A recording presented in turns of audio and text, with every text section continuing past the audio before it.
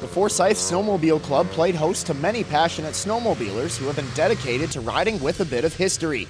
A vintage snowmobile ride took place to kick off the Vintage Snowmobile Show weekend hosted by the Marquette Antique and Vintage Snowmobile Association. Plenty of these machines held riders who have ridden over thousands of miles.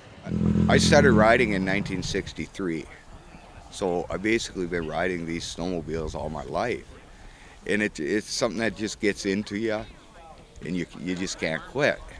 Events like these give folks a chance to bring out some vintage snowmobiles, some as old as 50. They require heavy maintenance and care, but for Hill, it's barely work at all. It's challenging, you know, to keep it running and find the parts that you need, and in order to make a 20-mile ride or a 40-mile ride. We all made it today, and we're all happy. These types of events allow for a giant melting pot of machines and people, all together celebrating a lifelong passion. It's fun because you know what, you meet people that you never would meet before. Everybody has the same interest, and it's just a blast.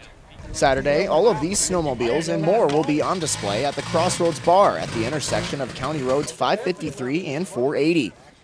Usually we get anywhere between 100 and 200 antique and vintage snowmobiles there to be viewed by the public. The event will include prizes, kids' activities, and much more, plus a chance to see the history of snowmobiling up close and personal. In Gwin, I'm Kellen Buddy, reporting for ABC 10 and the CW5.